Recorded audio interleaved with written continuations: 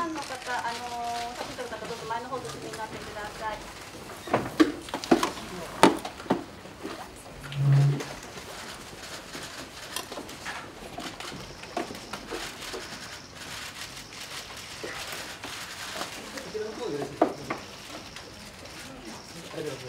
こちらでお願いしま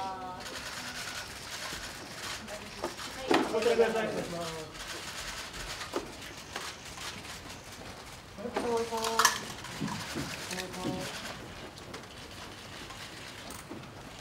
真ん中お願いします。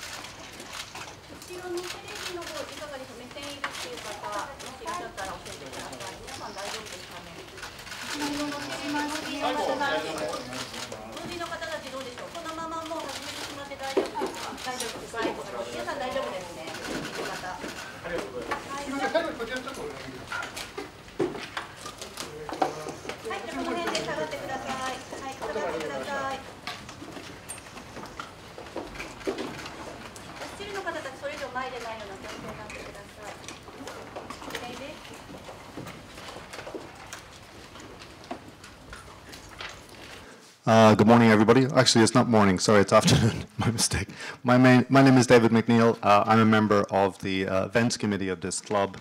Johnny and Associates has definitely won the battle of the weather. Yesterday, they had far better weather for their press conference, so thank you, everybody, for turning up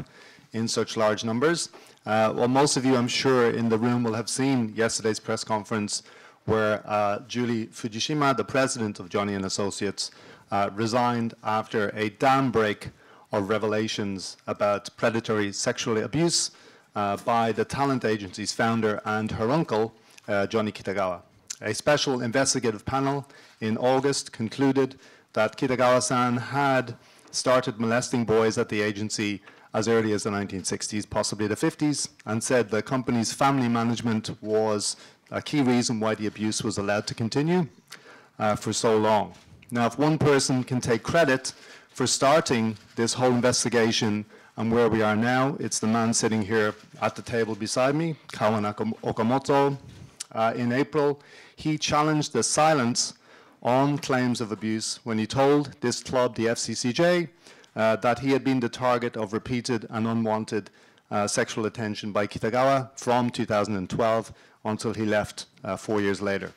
Like so many others, Okamoto-san said that his initiation began in Kitagawa's penthouse apartment and was seen as the unspoken price that boys at the agency paid for stardom. After months of tumultuous developments, Okamoto-san has agreed to return to the FCCJ today and give his assessment of where we are now. Has the investigation essentially put a lid on this whole scandal, the lid, of course, that Okamoto-san lifted way back in the spring. So please, he's going to read a statement. Please give him the best of your attention. As I always do at these press conferences, can I just appeal for respect for the subject, which is a very serious subject. Our translator or interpreter today, sorry, is Mary Joyce. Yoroshiku onegai shimasu.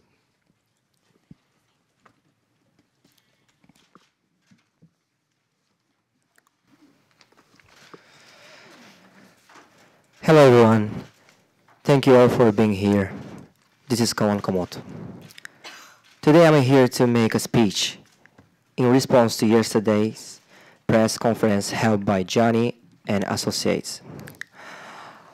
I appreciate your attention on this matter. 皆さん、本日お忙しい中集まりいただきましてありがとうございます。昨日、ジャニーズ事務所が会見を行いました。ジャニーズ事務所の性加害問題については、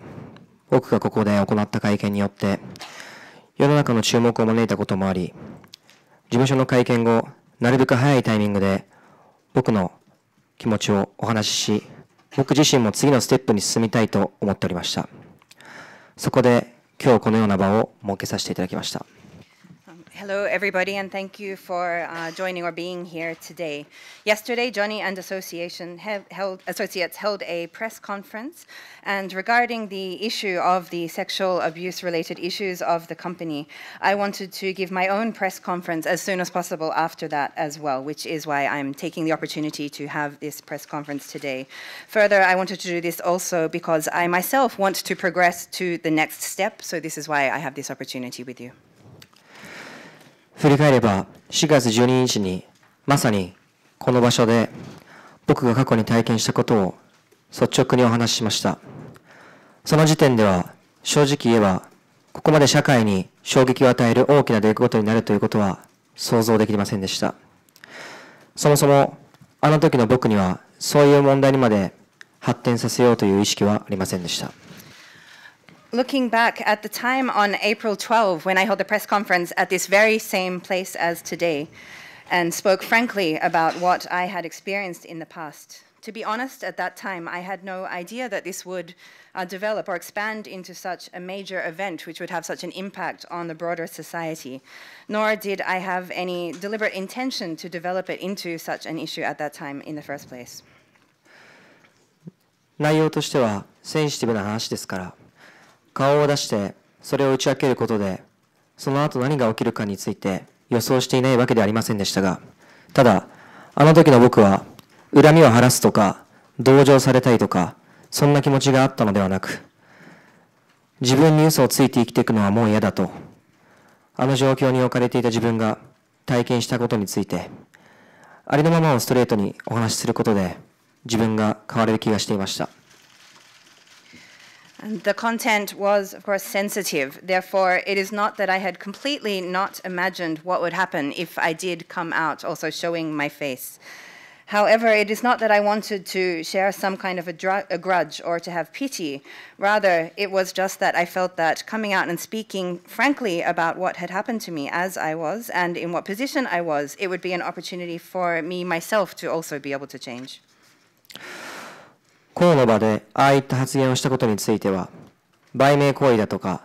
さまざまな批判も浴びました。こういうことに対して世の中はこういうふうに反応するんだということは実体験として多く学びました。当然傷つくこともありましたし、自分一人ではとても受け止められないと精神的にかなり辛かった時もあります。I received a lot of criticism for making such a statement in a public forum, including, for example, people saying that it was just a publicity stunt to promote myself. I learned a lot from this experience which I went through about how the world reacts to such things. There were naturally times when I was hurt, and times when I felt that I could not take all of this on my own, and times where it was also psychologically extremely difficult. かといって後悔しているかといえばそれはありません。あの時の僕は告発が正しかったかそうではなかったか僕自身に決めることはできません。その結果どんなことが起きるのかについて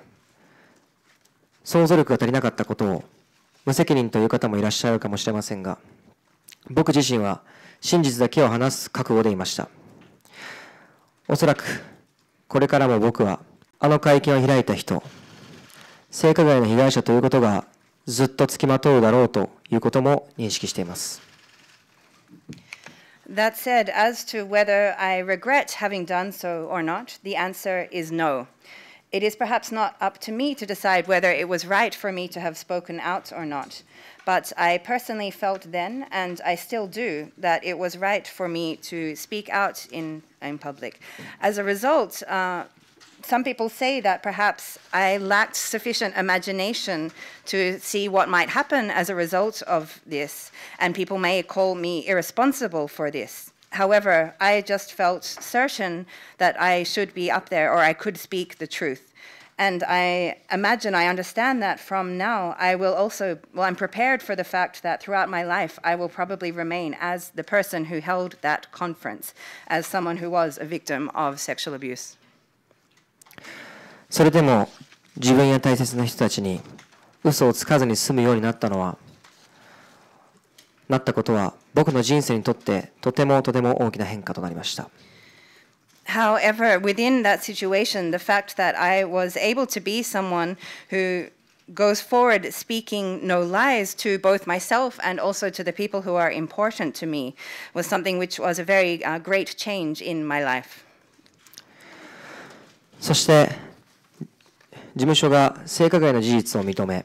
謝罪をし、被害者への賠償を具体的に進めていくことが発表されたことで、僕自身、心が少し楽になりました。また、社長も交代し、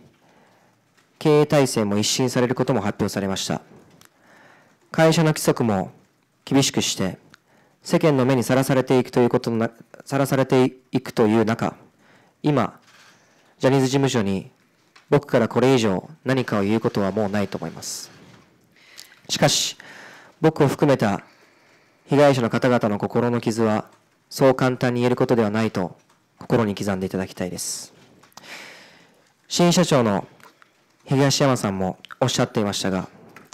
一生の命をかけてでも皆さんに向き合っていく覚悟は本当に必要だと思っています。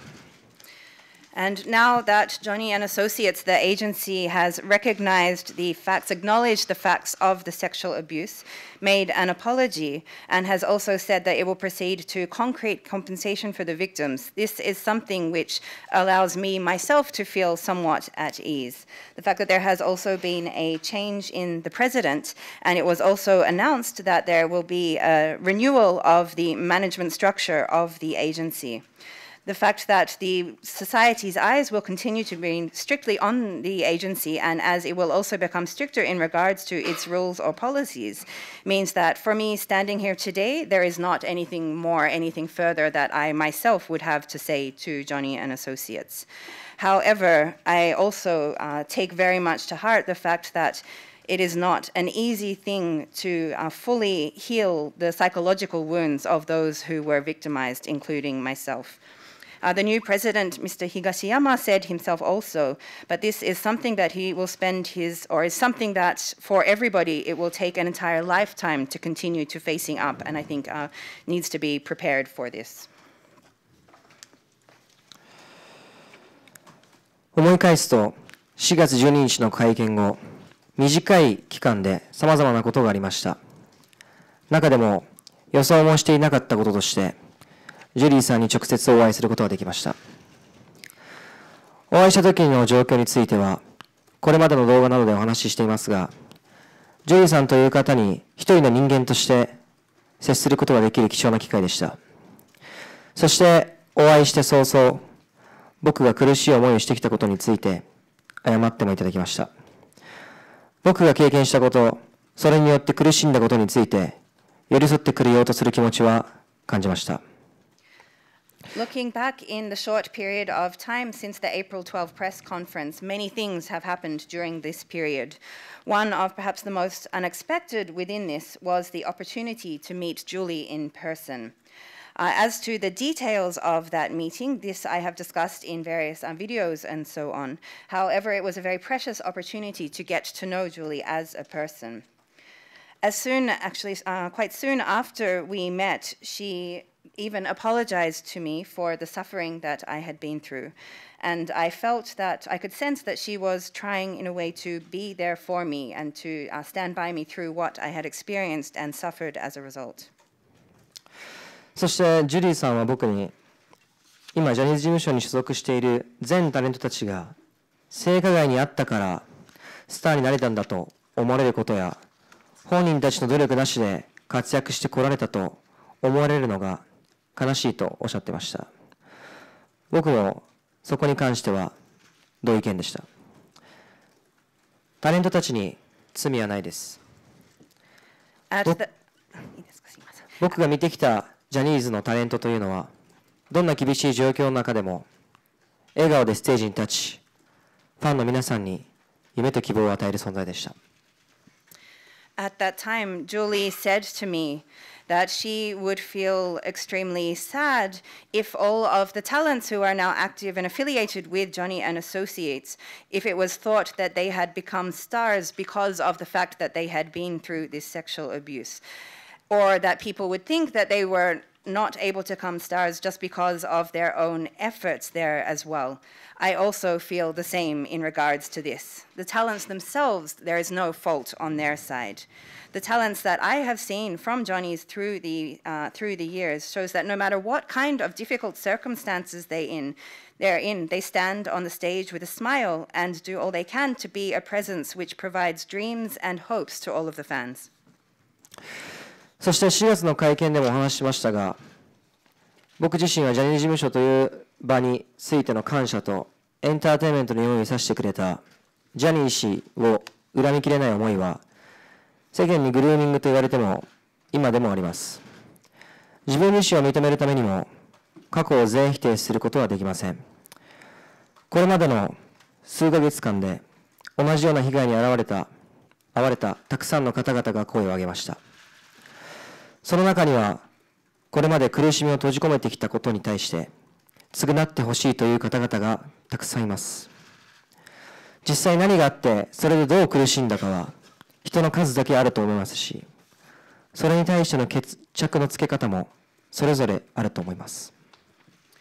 I also spoke about this during the press conference in April as well. But I myself do still have gratitude towards Johnny and Associates, and also to Johnny himself, or in regards to Johnny himself, who was the person who showed me this dream of the world of entertainment. I cannot completely feel hatred towards him either. Even if people say that this is grooming, this is the feeling that I hold with me today as well. In order for me to acknowledge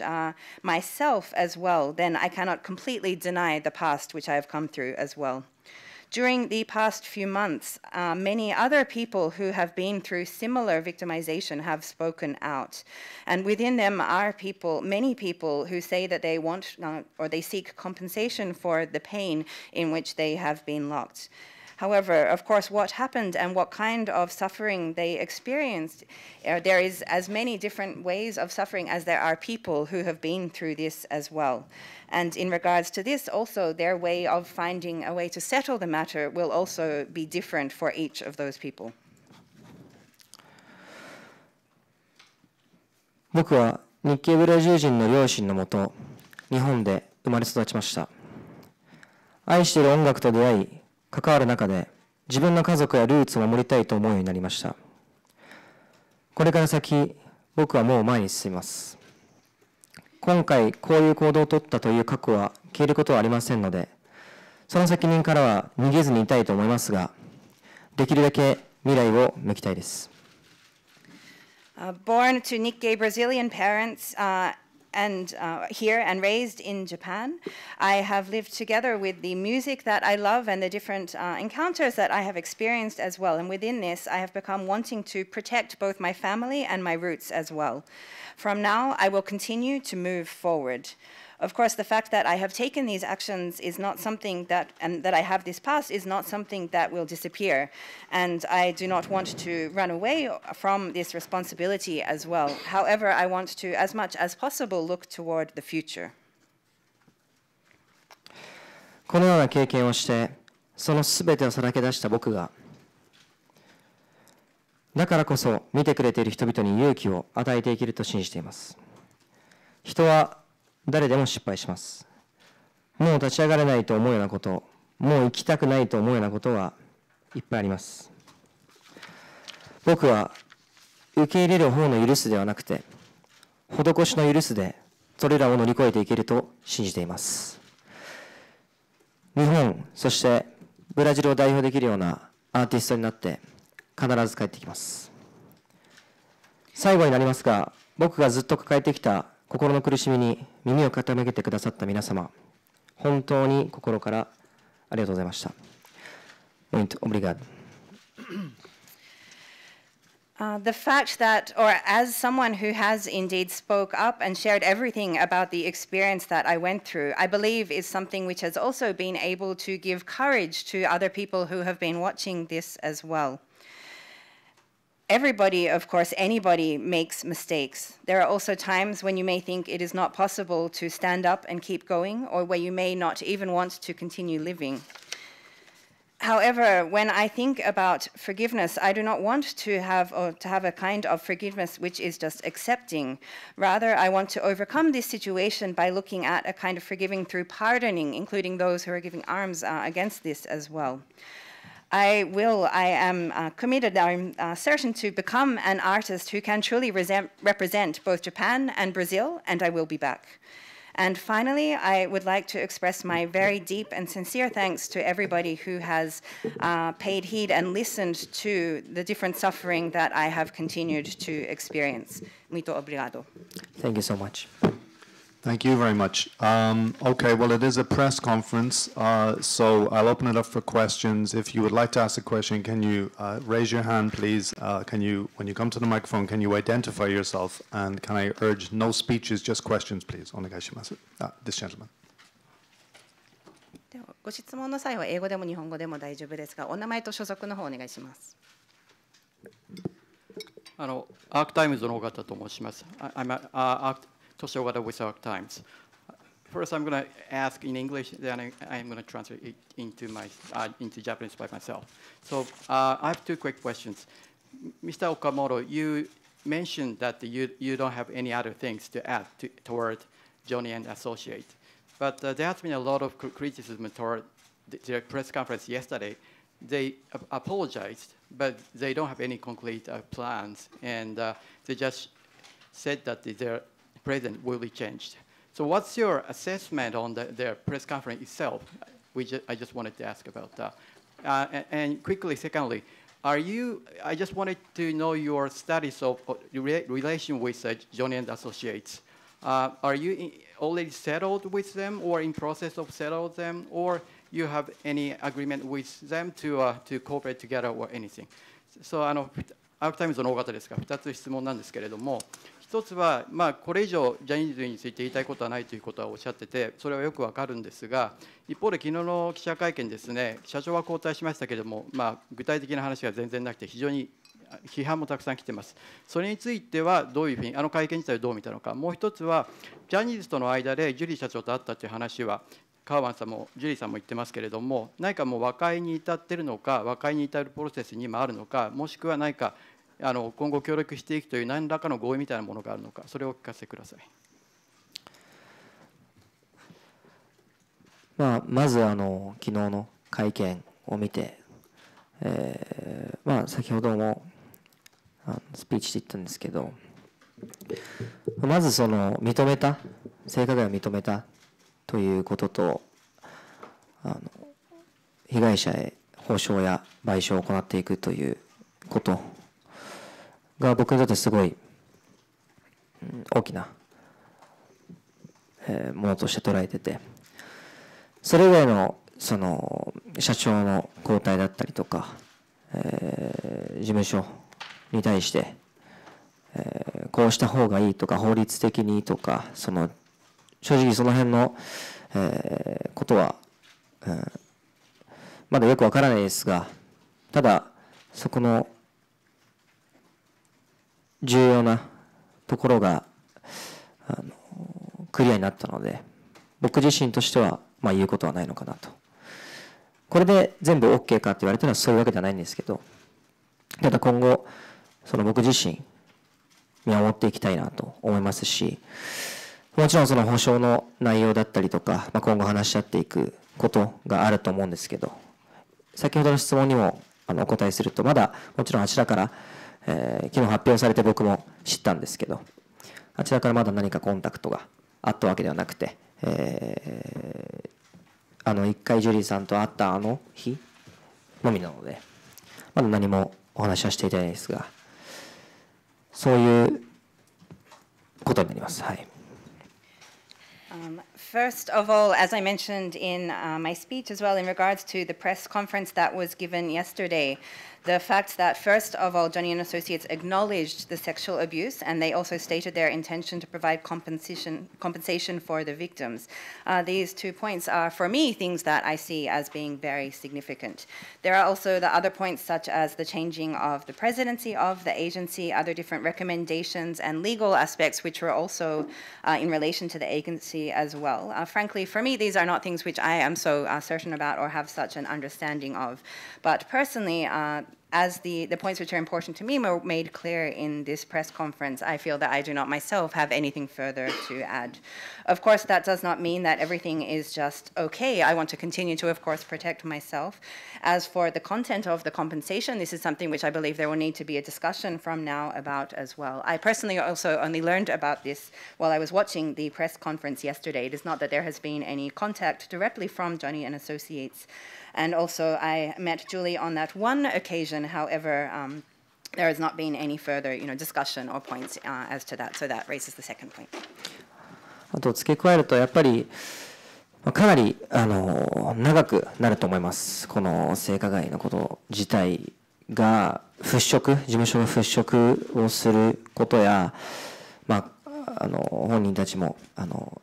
おっしゃってましたが、会社をもっといい方向に生まれ直すっていうのは、僕はスピーチでも言いましたが、そう簡単なことではないと思いますし、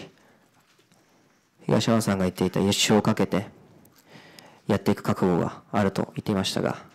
それは本当に必要だと思いますし、一人一人、たくさんの方々いるので、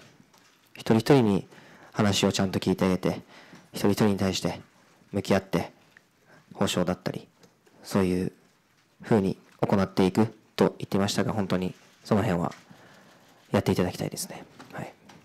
And to add on to this, I believe that this process will be something which will continue for a very long time from now as well. When we look at these different misacts of the university and also, the agency, and also the people involved themselves, when we look at the questions, for example, of how the agency can shift so that it is in or working toward a better direction, also how it can even be reborn, as I mentioned before, this is not something which is going to be easy.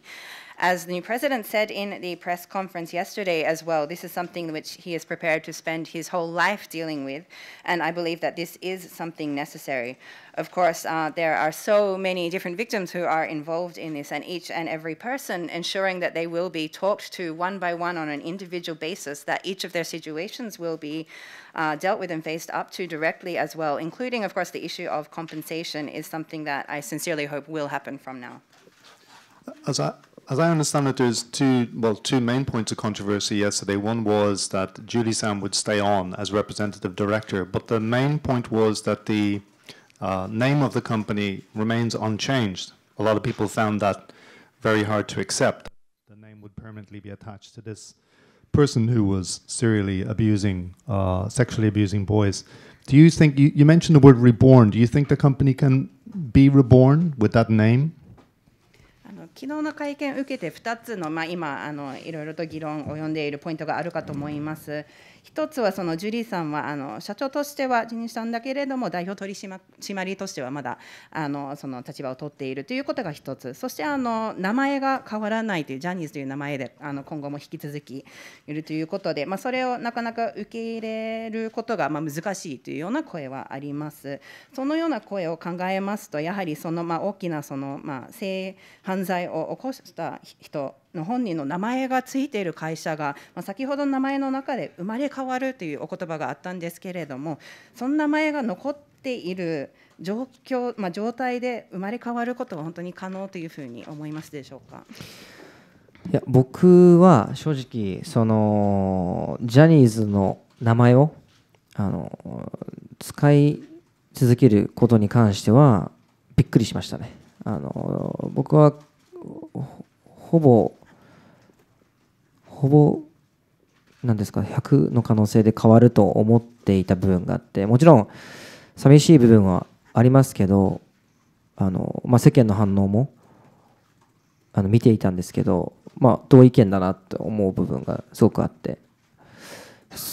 ジャニーズ事務所としての功績や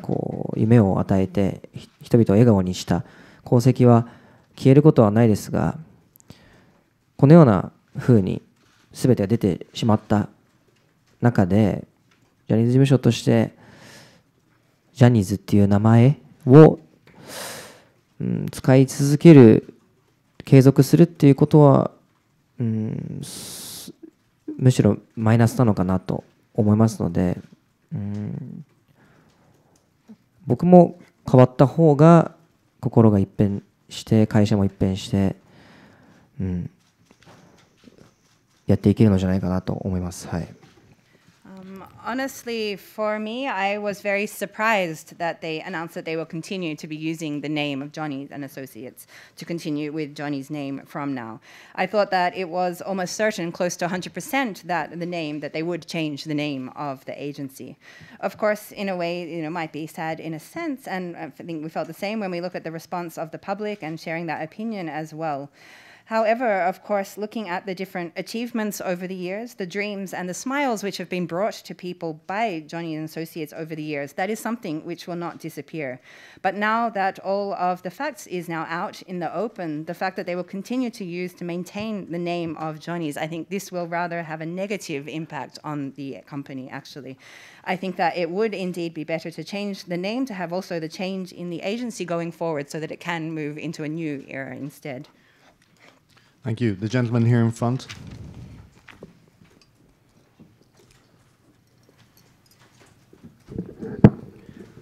Nishimura freelance. Let me ask in Japanese. 日本語でお伺いします。はい、カウアンさんのファンに対する考えをお聞きしたいんですが、性加害問題、これ、ビジネスの問題と考えられると思うんですけれども、その当事者はジャニーズ事務所であり、所属のタレントであり、またスポンサー企業であり、我々メディアでもあり、そしてそのビジネスを支えるのがファンではないかと思うんですね。どこかの、ドームでコンサートがあれば全国からファンがそこに行って、楽しみにしてみると、そういう立場から考えてですね、そのファンの方々、今回の問題を見て今後もジャニーズファンを続けていいのかどうかと考えている人も多いんではないかと思います。カウアンさんは前回の記者会見でファンの方に対してこういった事実があることも考えた上でファンとして応援してほしいという考えを言われてましたけれども、この性加害、事務所が認めたという段階でですね、ファンの方々が応援することがジャニーズ事務所を応援することにもなるわけで、今後どうしたらいいかということについてカウアンさんの考えをお聞きしたいのと、その逆に事務所は今後ですね、タレントに対しては保証するということですが、ファンに対しては何をすべきだと思いますか。じゃあ英語にします。To translate the question, this is Mr. Nishimura freelance. He has a question in regards to Mr. Kawan's thinking regards the fans. Looking at, of course, this is connected to business, and it is the fans who are supporting the business, both of the agency, the sponsor corporations, the media, and so on as well. The fans, of course, looking forward to the concerts and so on. And so looking at looking at what this issue and what has come to light, what the facts are, whether fans can indeed stay fans of Johnny and Associates from now as well. In the previous press conference, Mr. Cowan mentioned that, or his message for the fans was that he hoped that they would stay fans and continue to support, but while recognizing the facts of what happened as well. But now that we are in a situation where this sexual abuse has indeed been acknowledged by the agency, if the fans do continue to support, does that also equal, supporting Johnny, supporting the agency in that way? So what is Mr. Cowan's message, or what is his thinking in regards to how the fans should respond in regards to this? And also to flip the question in the other way as well, to think about the fact that if the agency is providing compensation for the talents who were victimized, what is it that the agency should be doing in regards to the fans? 最初の質問なんですけど、前回僕がこういった事実を、本当にまだ誰も世間の今の特に世間がまだ誰も知らない時に知っていても信じがたい時に、この事実を知った上で分かった上で応援してほしいと、ファンの方々にも言いましたが、今、認められて、認められた上で、やっぱりもちろんいろんなファンの方々のコメントや、もちろん僕に対しての、ファンの方々は僕に対しての誹謗中傷とかもあったりするんですけど、僕はそれにすらやっぱり思いを感じますし、それは守りたいですし、タレント。だから僕に対して、お前がジャニーズ事務所を壊してんだとか、最低だとか、たくさん来ますけど、僕はそういう人たちに対して何か恨みとかはないですし、たまにカチンときますけどだけど基本的にどんなことを言われてもやっぱりそれはファンなので、それはどこまでもついていくし、自分の好きなタレントにそれは素敵なことだと思いますし、でこれ以上も何か証明することとかはないと僕は思うので、これで皆さんがどういうふうに応援していくかどうかは一人一人が決めることですけど、僕はジャニーズ事務所にさっきの2つ目の質問にもつながるんですけど、どうファンに返していくかっていうのは、ファンに何ができるかっていうのは、やっぱりそれこそ生き残ってエンターテインメントで返していく、ジャニー氏なしのエンターテインメントで返していく覚悟がないとダメだと思いますし、それを僕は望んでますね。はい。In regards to the first question as well, when I previously spoke here, when I gave the press conference at that time, it was when this situation, the facts of this were not known at all, had not been spoken about, and when many people in the public opinion and so on had the response that it was quite difficult to believe many things when I did stand at that time. However, I did, as mentioned, ask the fans then to recognize, acknowledge what had happened, but to continue their support as well. And while, of course, now that this situation has indeed been acknowledged, of course, there have been many different responses from fans, many different comments from fans, including some which are support, but some which are of a defamatory nature as well. This is perhaps natural in a way when they want to protect, their favorite talents, when they want to stay on their side. For example, receiving comments saying that I am responsible for destroying Johnny and Associates, telling me that I'm the worst, but I do not hold any kind of hatred in regards to these kind of comments. Well, of course, they can sometimes really get to me and feel very annoying in a way. However, in regards to this, of course, it's up to the fans themselves. They are the fans, and they are the ones to decide how it is that they want to continue to support their favorite talents and so on as well. This is not something for which there is anything more for me to prove and so on. This is something for each of the fans themselves to think about how they will continue to support themselves and the agency. In regards to the second question as to what Johnny and Associates can do for the fans as well, I think what they should be doing there is, first of all, looking at how to survive and then return in a different way to provide this entertainment without Johnny himself. They need to be prepared and able to do so, and I hope that that will be the case. Thank you. There's a lady here in the front. I saw your hand first, and then it's Teddy at the back, and then this lady here in the second row. お願いします。前の方。はい。BSTBS 報道1930の赤岩と申します。日本語でお願いいたします。お願いします。カウアンさんは4月の会見の時にメディアが報じていれば自分は事務所に入ることはないということをおっしゃいました。メディアにももちろん、すごく大きな問題が今回あったと思っています。でそのメディアが報じる一つのきっかけになったのであろう、週刊文春との裁判がありました。でこの時、メディアと同時に事務所の方の対応もすごく問われたんではないかと思うんですね。その時裁判の結果を事務所の中でどう受け止め、誰とどこまで情報共有がどのようになされたのかというところが特別チームの報告書でも昨日の会見でも広報メディアの担当であった白波瀬氏が会見には出ないなどそこの検証が足りていないのではないかというふうに思っています。でもちろん、昨日の会見で被害者の方への補償ということはもちろん具体策はないものの打ち出されましたが、会社が生まれ変わるためには、やはり過去の検証というものも必要だと思うんですね。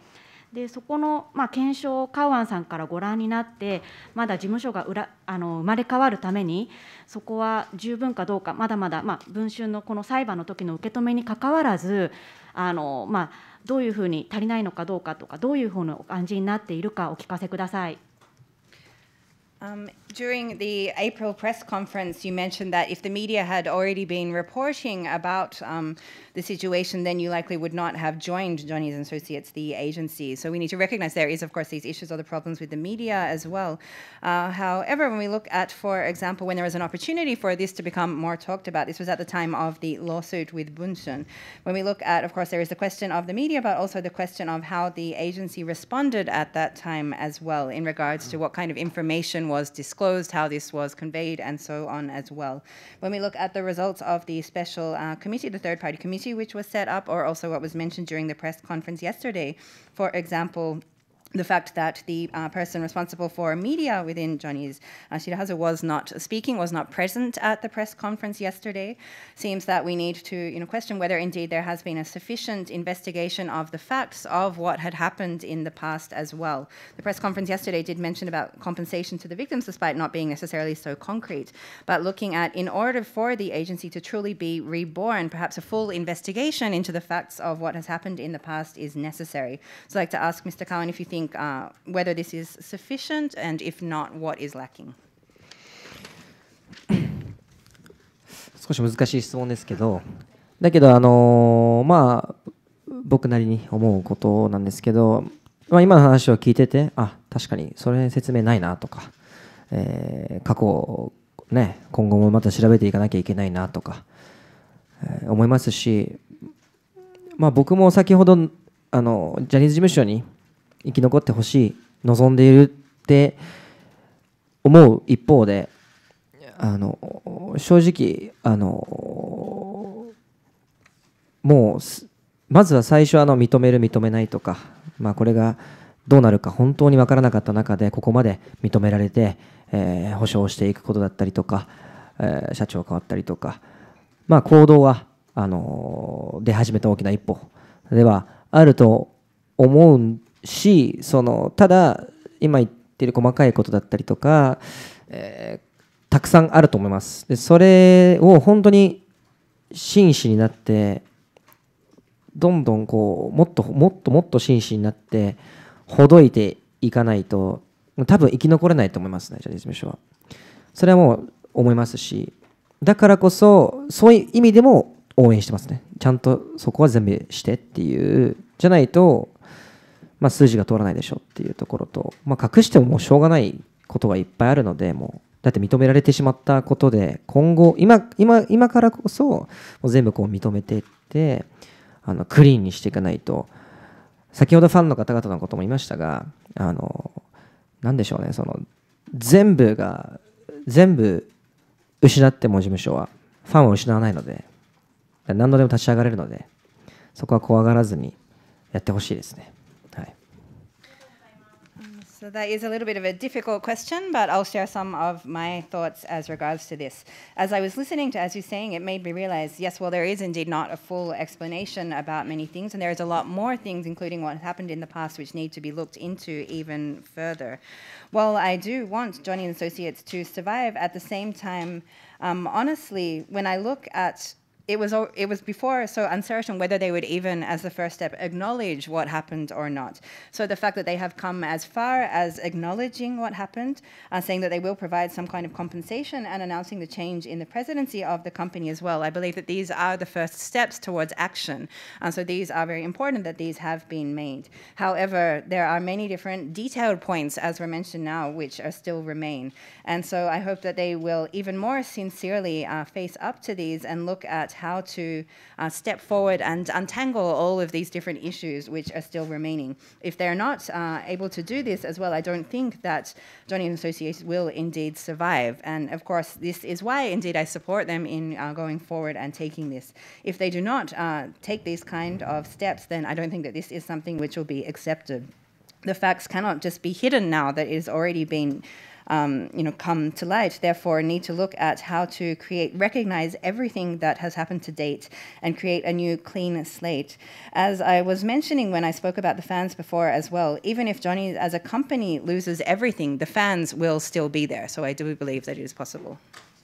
Thank you. Teddy, next, please. There's a lot of hands up, so can I ask, please, that you only ask one question and that you keep your questions short? 私たちはジョニーズみたいに余裕がないから4時間の記者会見やるわけです。うまいね。Teddy Jimbo, the video news, and I also co-chair the committee that organized this press conference today. ビデオニュースの神保と言います。ここの今日の会見を主催している委員会の委員長をやっています。川間さん、どうもありがとうございます。ど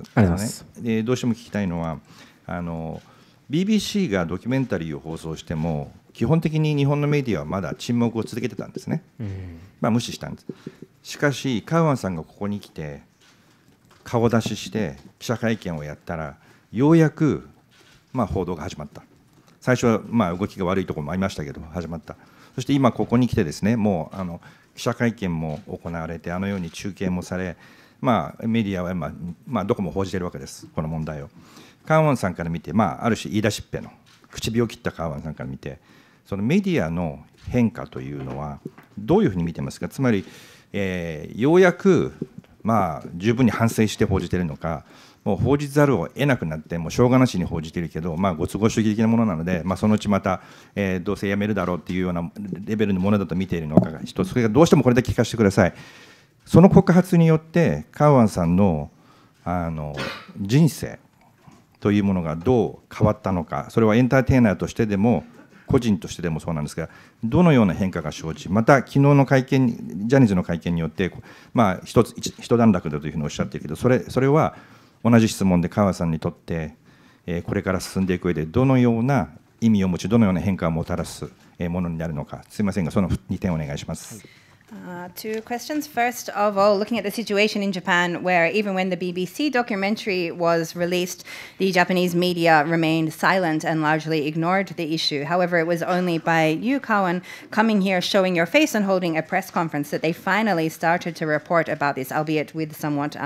slow moves in regards to this. Now we see the situation where you have another press conference, there is great attention, and all of the media is reporting about this. As the first person to come and speak out publicly about this, how do you observe this change in the media during this time? And also looking at, do you think that this will continue? Do you think that this is really a change and that the media is looking honestly or regretting in regards to how it has been in the past? Or do you think that they are reporting just because they cannot avoid it, that they have to, and they will eventually become quiet on this issue again? And the second question, looking at, through your speaking out about this, would like to ask how this has changed your life since then, whether on the level as an entertainer or on a personal level as well. And the same question in regards to yesterday's press conference. You said that this is, in some sense, putting a full stop on one period in regards to this. But what kind of either significance or change do you find from the press conference yesterday? はい。すごいシビアな質問をしていただいてありがとうございます。メディアに関してですね、もうここに立つまではほとんど日本のメディアとは関わることはなかったですし、ここに立ってからね、外国特派員会協会でやってから今おっしゃったようにメディアがどんどん取り上げるようになって、いろんな方々と出会いました。今日も何時間も僕の話を聞いていただいた、個別に話を聞いていただいた記者さんが何人もいらっしゃってます。僕は本当に一つのメディアというくくりもそうですけど、一人一人の人間っていうのがいて、もちろん明らかにいやいややってるなっていう人もいますし、僕のことを本当に親身に聞いていただいている、方々もたくさんいます。で、メディア全体に関してもそうですけど、仕方なく最初はやったじゃないですか。それはもうみんな知ってることです。なのでもうでもそれは認められる前であったので、仕方ないところもあると思いますし、そう簡単なことではないと思いますが、こう認められた以上、メディアも一新して反省して変わっていってほしいなっていう思いはあります。そして世間は多分ほっとかないので、ちゃんとやっていただきたいなと思います。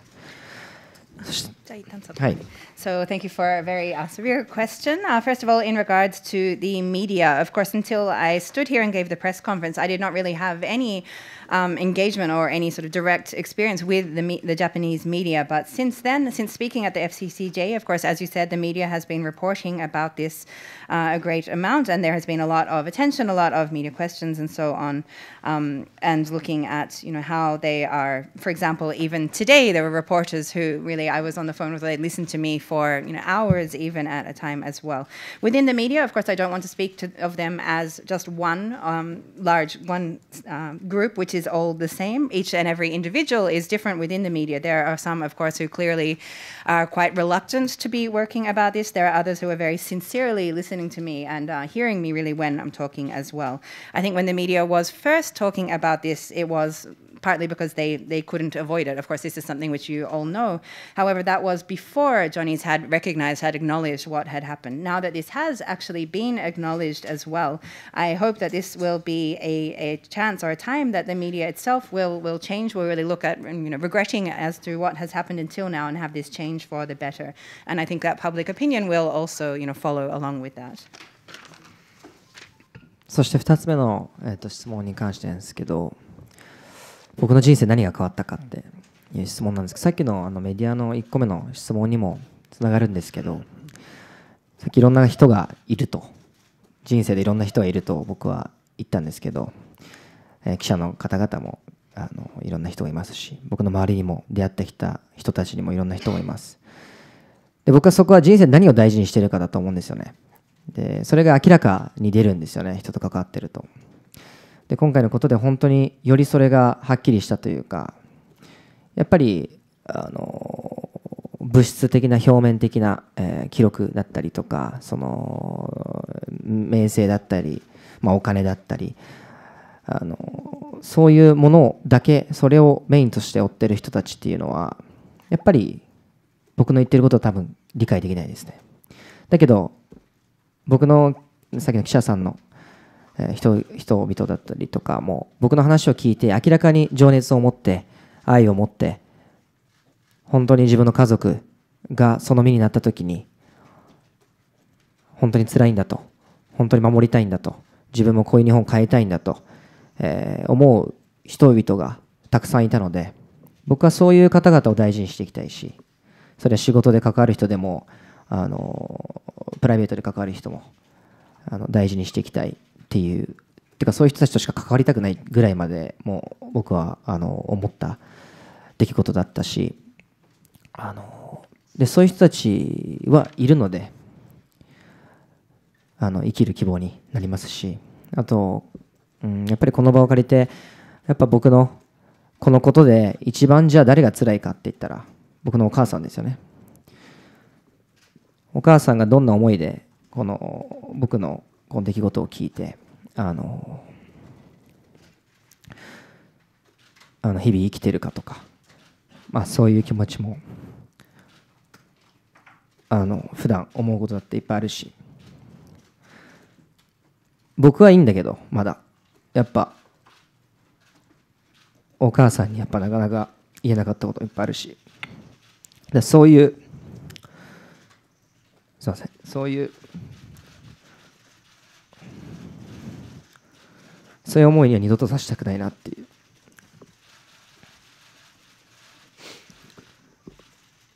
で、お母さんもすごいいろいろ誹謗中傷を浴びたりとか、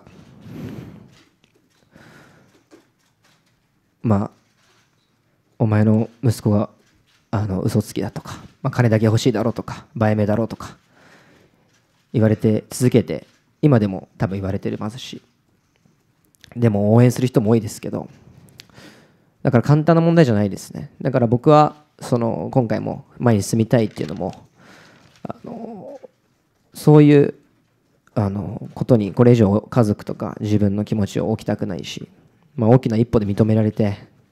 そして僕もこの場を借りていたのはやっぱり取材でも言ってますけど、こういうことが本当にあるんだと、誰が想像して誰が確信してたか、一番夢を与えたジャニーズ事務所が裏ではそういうことがあったって、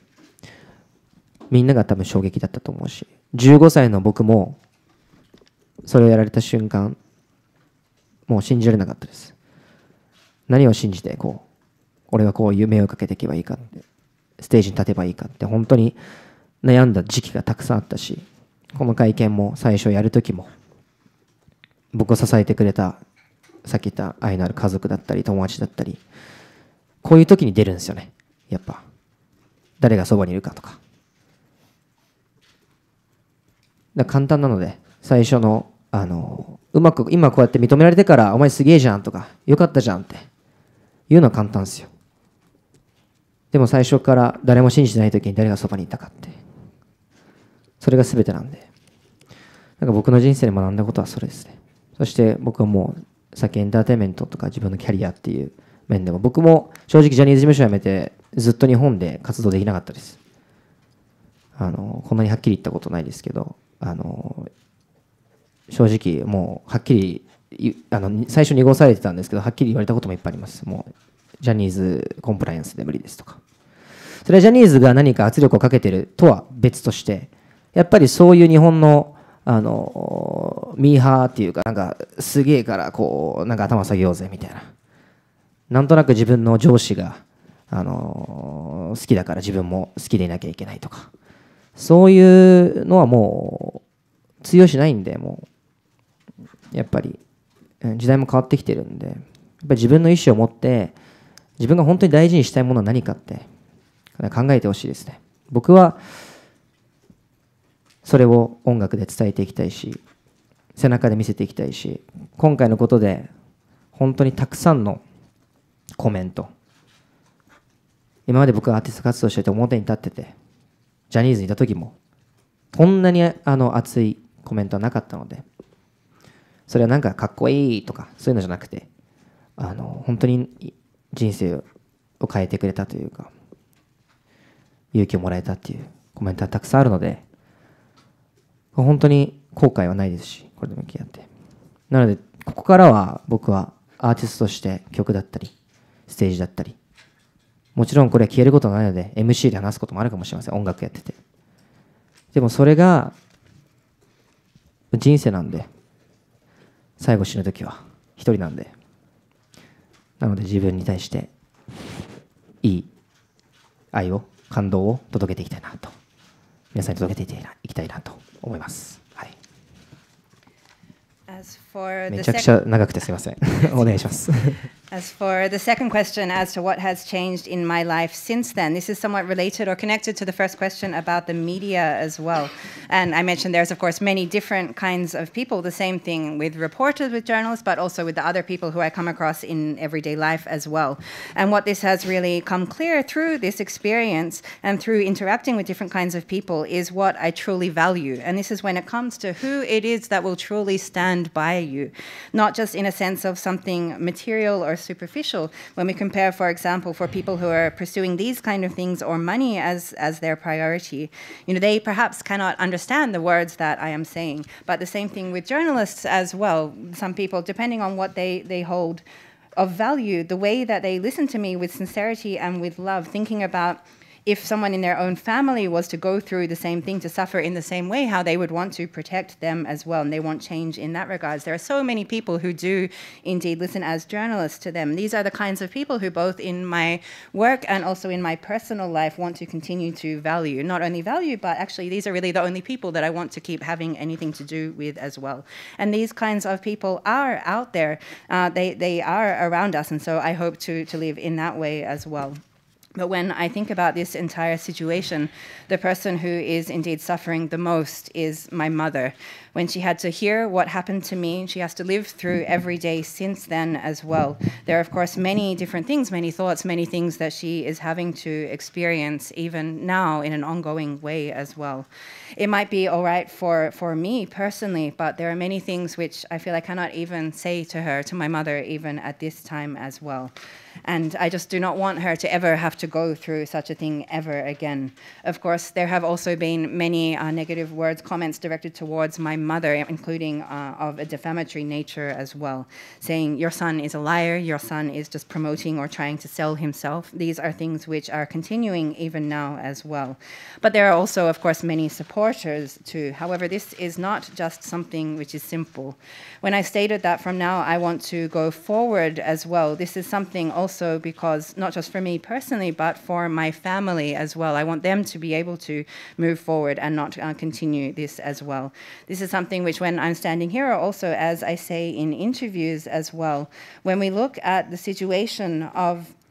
even when, Johnny and Associates as the, this agency, this existence which provides the biggest dreams to so many people, the fact that this is what was happening behind the scenes. This is something which even for myself as a 15-year-old at the time when this was happening to me, I couldn't even really believe that this was happening to me. I didn't know who to believe at that time. I didn't know where I should be putting my dreams, what I should be believing, or what I should be thinking about when I was standing there on the stage performing as well.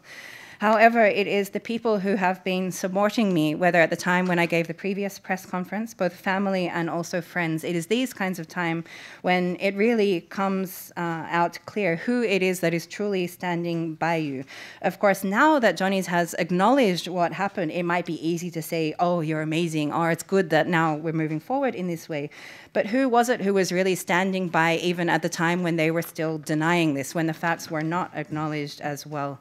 Actually, this is something which I haven't said until now, but after leaving Johnny's and Associates, I couldn't actually, within my career, continue to be active or to perform here in Japan. This is when there are words about, Johnny and Associates compliance, for example. It wasn't necessarily direct pressure from the company as such, but looking at within the situation and really the atmosphere that we have here in Japan in regards to this kind of social pressure when your superiors say certain things, you need to follow them, you think you need to stick within this certain way of doing things. However, that doesn't pass anymore. Today we are in a different period. The times have changed. And when we look at what it is that we hold to value, what we hold important, for me, it is to be able to continue to convey this through music and to show through my actions as well.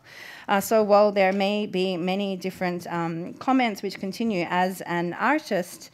actually, comparing the amount of comments which I received today, it's many more than even at the time when I was active as a Johnny's Jr. as well. These are not just things saying, oh, you're so cool, but they're things saying really deep things like you've changed my life or you've really given me courage as well. Therefore, I do not have any regrets, and I want to continue this both as an artist through my songs and through my performance as well. Of course, what has happened is not something which will ever disappear. I will still need to be talking about this, whether it's in TV programs and the MC and so on, but that is life. But in order to move forward, in order to be able to love myself and to continue to move people as well, this is how I hope to proceed from now. Thank you, Kawan-san, and thank you, Murray, for that amazing bit of interpreting. Kawan-san, apparently we have permission to extend, is that right? Okay, well, I noticed some questions over here. Was there a lady over here with a question? You had a question, is that right? Yeah, and I see the gentleman at the back, and I see the lady over there, and I see the lady in the front, and I think that's probably going to be it. So the lady in at the back there, if you don't mind.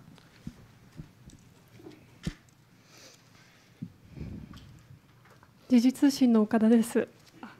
日本語で質問させていただきます。はい。東山紀之さんが次期社長になることについて、古い時代のジャニーズの先輩、尊敬できる先輩だからちょっとその性加害を受けた事務所で尊敬できる先輩がトップに立ってしまうということで少し複雑だという意見とかが出ていると思うんですけれども、それについてカウアンさんがどうお考えなのかということが一つと、あとはジュリー藤島さんが、株式をいまだに 100% 保有していて、関連会社の10社でも取締役をこれからも務めるということで、このままではいかに透明性をこれから持っていこうと言っているとはいえ、体制が変わらないのではないかという批判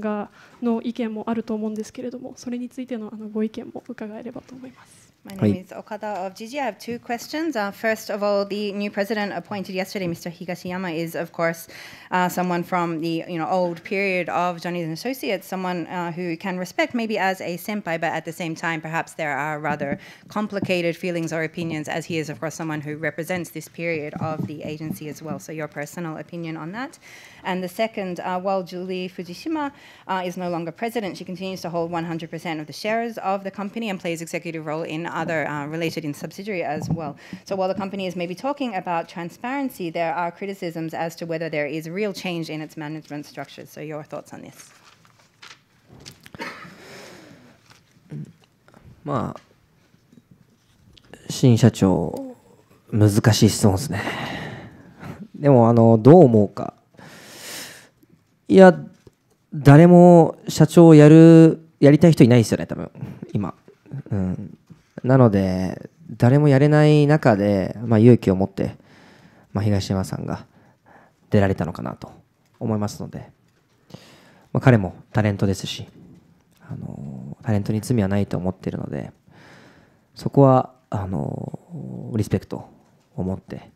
応援したいですし、ただ一方でじゃあ経営者として本当に、能力があるのかどうかとか、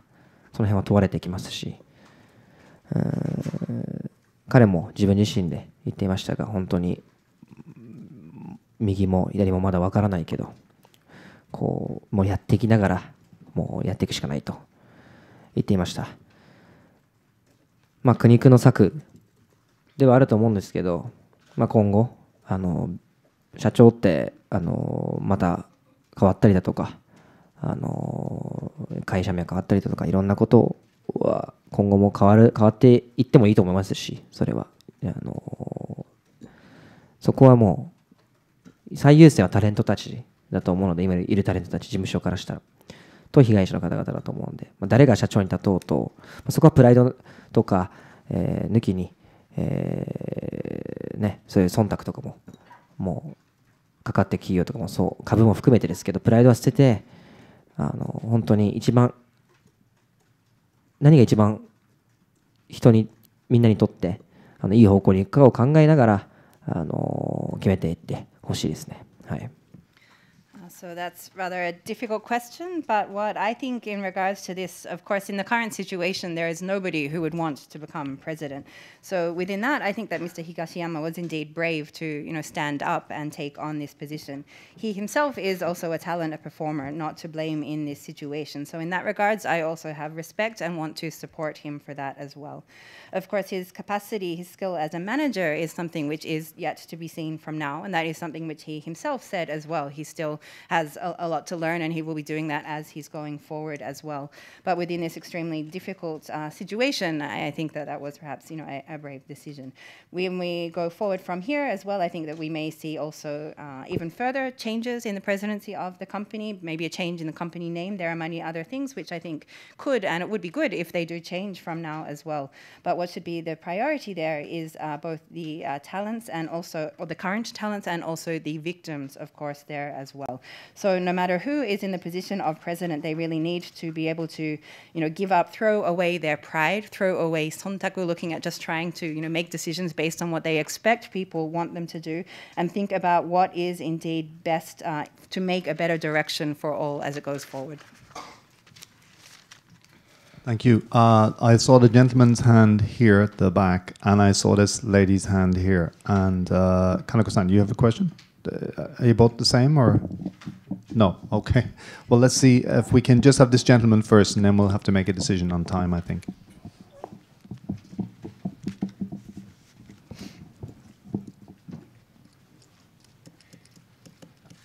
日刊スポーツ村上です。よろしくお願いします。お願いします。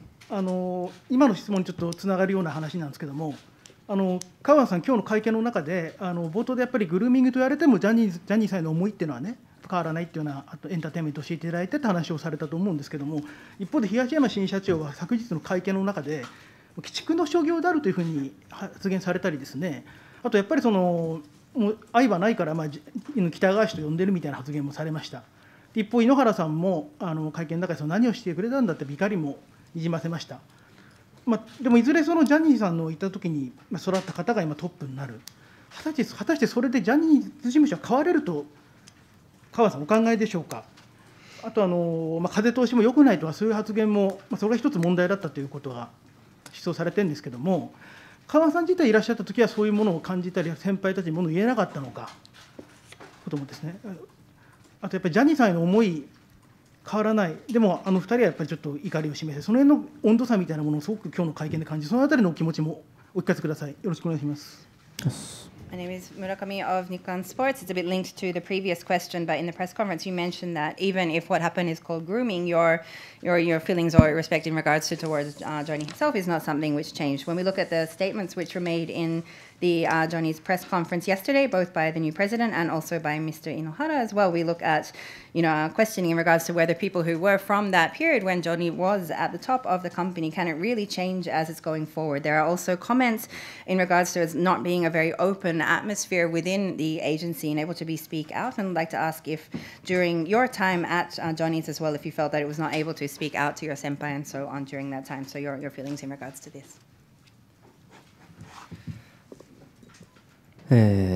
まず最初の質問で感謝があるだとか、グルーミングと思われたくないとか、そういう発言を僕はしたんですけど、で東山さんだったりとか井ノ原さんのはもう逆のことをおっしゃっていたということなんですけど、僕もスピーチで言わせていただいたんですけど、感謝は感謝としてもちろんあります。それはやっていただいたことだったりとか、自分ができた経験だったり、それはジャニー氏という人間も関わっていた彼が作り上げたものの中で、僕が人生にとってすごい大事なものもたくさん得られたので、たくさんの人との出会いもありました。それは本当に僕にとって大きなことで、それは消えないことですし、そして僕が、ただそれはじゃあだからといってじゃあもし彼がここ生きていて、じゃあ会うことなんてあったら、それはじゃあ仲良くしようぜとはならないですよね。そうだから僕は許すっていうのは受け入れる方ではなくて、施すの方、施すと書いて許すと言ったんですけど、それは自分が憎しみを持ったり恨みを持ってジャニー氏に対して何かをしたい、もし生きていたとしても多分しないと思うんですよね。僕はそれは僕の人生にとっては無意味なことなので、それよりも真実を知ったりだとか、本当にこういうことは繰り返されない、僕や他の被害者の方々含めて、そういう経験がせめて無駄とならないように子どもたちに示したりだとか、社会に示すことによって示すことが意味があると思うので、彼に何か復讐をしたり、彼に何かをやらないためにも僕は感謝をしっかり持って、そして施すで許すところは許して進みたいと思うっていう意味で僕は言っています。はい。And so as to the first question, as to, still having some kind of gratitude or not wanting to be thought of what happened as grooming, and looking at perhaps how the statements that I've been saying are somewhat in opposition to what Mr. Higashiyama or Inohara said at the press conference yesterday. As I said, I do still hold a kind of gratitude, including towards Johnny himself as well, because the experience which I had through the company, through the world that he built up, is something which gave me many precious things in my life from there as well, including people. So therefore, these are things which have had a great impact on me, which are not going to disappear as well. So in that sense, indeed, I do still have this gratitude. However, as to if he was still alive today and if I were to meet him, would I want to get along with him? No, that's not the case. When I said before that when I look at the kind of forgiveness which I am seeking, this is not forgiveness of just accepting what happened, but looking at how to have a kind of pardoning through this. This is the kind of thing I was referring to. Whether I myself, even if he were still alive, would have a kind of hatred towards Johnny himself or want him to do something for me, that is not necessarily the case, because I don't think that that would have any kind of meaning for me as well. Rather than that, looking at how to ensure that the truth is out and how to ensure that this kind of things are prevented from happening again, both for me and for the other victims as well, to ensure that what we went through does not go to waste, and ensure that how we can show this to the children and to the broader society as well. So therefore, in that sense, do I harbor any kind of feelings of revenge and so on towards Johnny? That is not the case. I do still harbor this kind of gratitude, but I'm looking at how I can indeed find some kind of way to pardon and move forward. 2つ目の質問がありましたね。風通しの話ですよね。あと今いるメンバー方々、タレントとしてそのジャニーズで育った人たちが、本当に変われるのかどうか、事務所ってことですよね。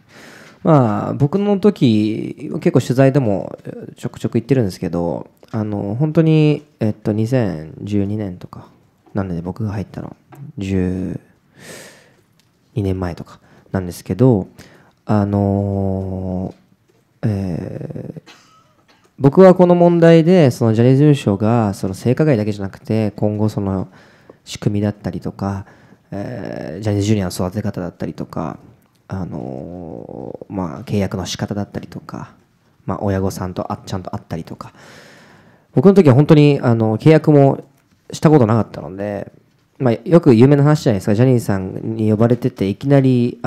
づいたらデビューの時にデビューしてるみたいな、デビューする時に初めて契約するって、本当にそうで、ずっとなくて、ライブごとにライブの契約書とかはあったんですけど、同意書とかで、お母さんも会ったことないんで、誰とも事務所の人と誰とも会ったことなかったんで、それ結構そういう人多かったとこだったりとか、本当に話しがいなところもあったので、本当に先輩から学ぶとか、先輩が絶対とかっていう部分があったので、結構僕自身本当に大変な思いはしたんですけど、衣装が消えたりとか、いろんなことがあったんですけど、靴がなくなったりとか、それによって出とちったら振付師にめちゃ怒鳴られるとかで蹴られるとかいろいろあったんですけど、だからそういう体制とか、そういういじめや暴力だったりとか、そういう体制とか本当にいろいろ特殊すぎていろいろあったので、そういうもんかなと思ってたんですけど、今ではジャニーさんが亡くなる前から、まだ生きていた時にも結構契約ができたり契約するようになったりとか、振付師が変わったりとか、いろいろと変えてたらしいんですけど、僕が辞めてからも。なので風通しがいいかって言ったらめちゃくちゃ悪いと思います。なのでそれは変わってたらすごくいいのかなと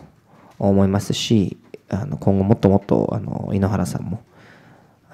おっしゃってましたけど、今の子供たちの顔を見て見ると圧力かけないようにとか、彼らの本当に実力が実るような体制を作っていきたいとおっしゃってましたが、本当にそうなってほしいと思います。And as for the second question about the atmosphere, whether it was an open enough atmosphere that could speak about things at the agency, well, during my period at Johnny & Associates, as I mentioned, I entered in 2012, so this is close to 12 years ago. This is an issue not only about the sexual abuse, but also about the very structures itself, about how the juniors were raised or trained, about what kind of contracts were or weren't in place, about whether they met with parents and so on or not. For me, for example, I didn't have any kind of contract actually before I debuted. This is something which people often talk about as the dream. You get a call from Johnny, you go up, and then all of a sudden you notice that one day you've already made your debut, and this is when you get the contract. This was the situation which I had as well. Of course, for each live performance, there was a particular, form of consent or some kind of document similar to this. But as to whether, for example, my mother had met the agency or whether they'd visited and so on, that didn't happen at all. And I think that was the same for most people as well. So this created the kind of situation where you have to, learn from your senpai, learn from the older talents, and their words are everything. That goes for everything, which led to a lot of things where I did very much suffer as well. There were times when, maybe my clothes or shoes disappeared all of a sudden one day, times when you would be, kicked by the choreographer, these kind of structures which were in place, including also bullying and violence, was something which was too much of a peculiar or a very particular situation that at the time I thought, well, that's just how it is. That's what the situation was. During the period just before, or the period shortly before Johnny passed away, this was one, there did start to be certain changes where contracts were being put in place. There was a change in choreographer, the personnel there as well, for example, and things did start to see some kind of improvements. But as to what the situation was like when I was there in regards to that, it was really terrible, that atmosphere. And so the fact that that was starting to change is something which I think is very good. And as Mr. Inohara mentioned as well, and what I hope from now as well, when he looks at the faces of the children, thinking about how to make sure not to pressure them, how to look at how to fulfill their potential in a more positive way, I hope that that is the direction that they will go from here. Thank you. And this will be the last question. The lady who's been waiting for a long time. Yeah, if you could make it one question. 一つの質問しか。いや、一つお願いします。本当に時間厳しいからお願いします。共同通信の前山です。今日はありがとうございます。はい。お伺いしたいのが、カウアンさんが告発されてジャニーズ事務所の扉が開いたっていうのは一つあると思うんですけれど、それと同時に社会の中で男性の性被害というものがあるということも同時に、知られる機会になったと思うんですけれど、とはいえまだ言い出しにくいっていう状況っていうのは変わらないところもあるのかなと思うんですが、その点について何かお考えとか見解があれば教えてください。My name is Mayama of Kyoto. You mentioned that when you spoke out about what happened to you, that did in a way open the door to Johnny and Associates. But at the same time, I think it also had an impact looking at how society sees the issue of sexual abuse against men as well. Of course, I think we still have a situation here where it is very difficult for people to speak out about this, but I wonder if you have a comment on this issue. はい、今質問いただいた性被害が明らかとなって男性でもそういうことがあると。で僕は以前にも国会のヒアリングだったりとかに参加したりしてるんですけど、僕はその部分も今国会閉じちゃったんですけど、法改正のチャンスは一回閉じちゃってまた開くと思うんですけど、その時に児童虐待防止法の改正がまだ進んでるんですけど、チャレンジ、橋田さんをはじめチャレンジしていくと思うんですけど、僕も、そこはいけたら行きたいなと思う部分があるんですけど、僕はそのヒアリングでも言ったんですけど、本当にそういうことがいっぱいあって、でテレビとかで見てても予想はしてたんですけど、僕がそういう経験があったから。だけどこういうことを僕が発表してからものすごい量の DM 来るんですよ。でそれはさっき言った、誹謗中傷もあれば応援もあれば、その中でしかも自分の性被害を打ち明ける人がたくさんいて、じゃあ先生にやられたとか親にやられたとか友達にやられたとか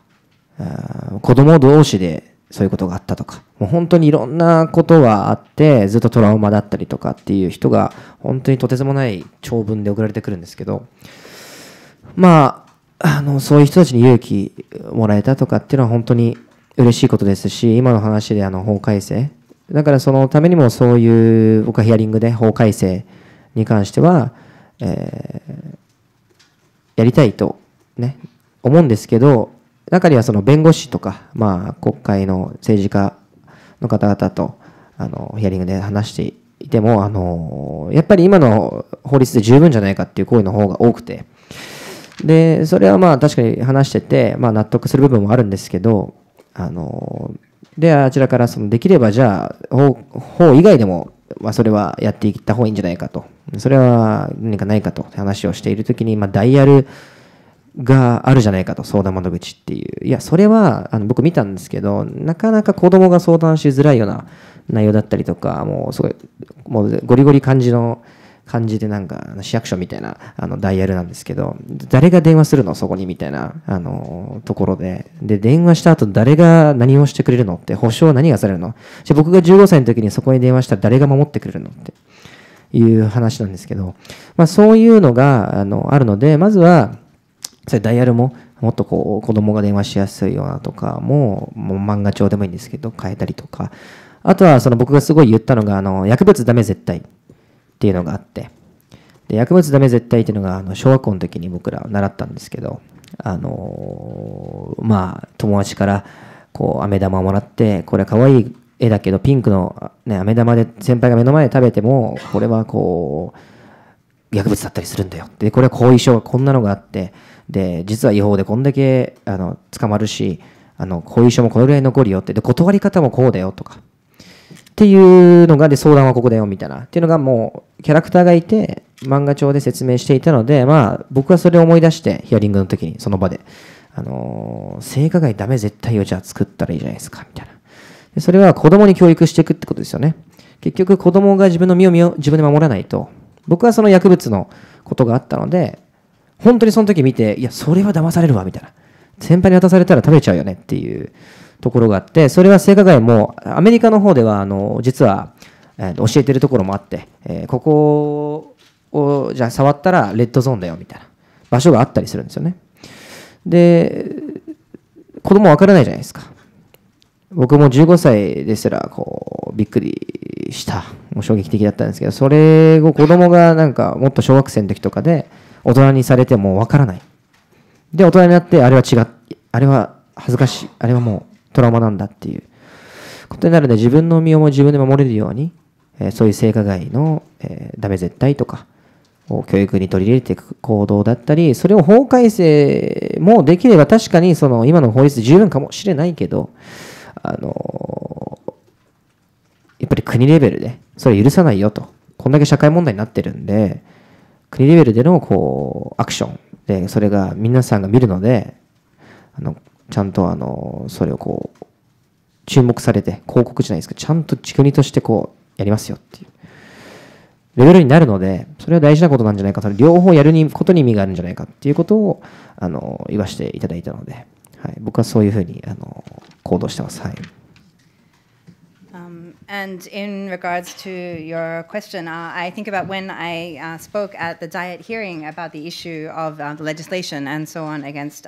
abuse against children as well. And I think at the time, well now when there is a discussion or a chance at the Diet, there is a chance for people to hear from those concerned who are impacted by this as well. When I see people like Mr. Hashida, for example, speaking up, I hope to encourage and I hope these voices of victims to stand out and share this kind of impact, and I hope to be able to contribute this as well. But at the same time, I would say when, for example, looking at this situation and the many cases which occur of this, whether you're watching TV, or one thing which has happened since I spoke out and announced what happened, I'm receiving so many direct messages on social media. Of course, within those, there are some which are defamatory, there are some which are messages of support, but there is also a huge number of people coming out and saying that they have been through similar things themselves,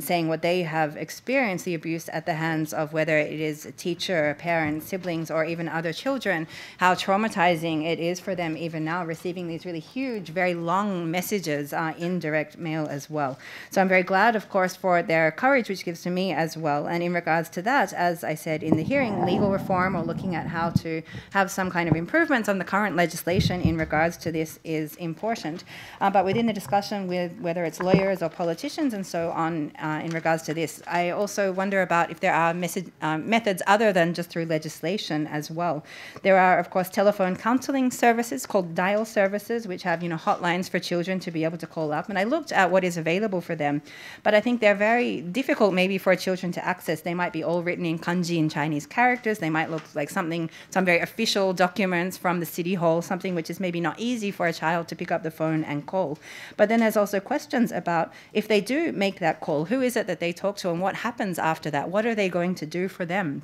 If I had made that call myself as a 15-year-old, would something have been done for me? How would I have been helped or protected? So I think one aspect is making these kind of telephone services easier and more accessible for children to use, whether it's making them in manga, for example. And when I was speaking at the hearing, what I was reminded of is the No Drugs campaign, which I saw and which was part of our official education within the schooling here in Japan as well. This is when it had these characters who were showing you're being given, a pink candy from one of your senpai, and they're fooling you into taking this, but what kind of long-term impacts that have, what kind of criminal,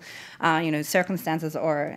implications that might have. And this was all being done using, characters or manga, which is something which really stays with children. You can remember that in a sense as well, which makes you think what kind of, campaigns, for example, could we have for children to learn how to protect themselves? I understand that in parts of the United States, there is, for example, education or teaching about children saying, this part of your body is the red zone. This is not where other people should be touching, and this kind of thing as well. But I think for many children, they are not aware of this. For me, myself, even at 15, it was something which was so, shocking and difficult for me at the time. So when I think about if it was a elementary school age student, and if an adult is doing something like this, of course, you don't know what's happening, or you believe what they're telling you, and so on as well. So I think some kind of education for children to be able to learn how to protect themselves, as is done in the anti-drugs campaign, is something. Of course, legal reform is one point, but I think that should be done together in parallel with this kind of national level public or education campaign, as it has become such a social issue now as well, to ensure that it is not permitted and that this is understood or educated. I think these two together will have meaning. Thank you. We're finished, but Kawan-san wants to make a final statement. Is that right? 最後の言葉。皆さん、今日は本日集まりいただき本当にありがとうございました。最後に一言だけ言いたいんですけど、どうかね、皆さんも、人生本当にいろんなことがあるので、一人で抱え込まないで、自分に嘘をつかないで、大切にしてくれる人たちや愛してくれる人たちと一緒にそういう場所に身を置いてほしいなと思います。愛が全てなので、Love is everything なので、どうかお願いします。Thank you, everyone, for coming today. And some final words that I would like to share. Of course, throughout your life, many things will happen. You will experience many different things. But I would really like to appeal to everybody, not just to hold this within yourself, not to try and lie to yourself, but to find the people who value you, find the people who love you, and find a place that you can be together with them. Love is everything. Well, what a nice way to end. Thank you so much again for coming to the FCCJ with a statement which was erudite and moving and honest, and then again, responding so well to questions which are very difficult to deal with. So I think everybody in the room admires Okamoto-san for what he did, coming forward like he did. I think it makes him not just a remarkable figure, but a historical figure. I think he's a historical figure at this point because of his role in lifting the lid on this scandal. Do show your appreciation, please. Thank you very much.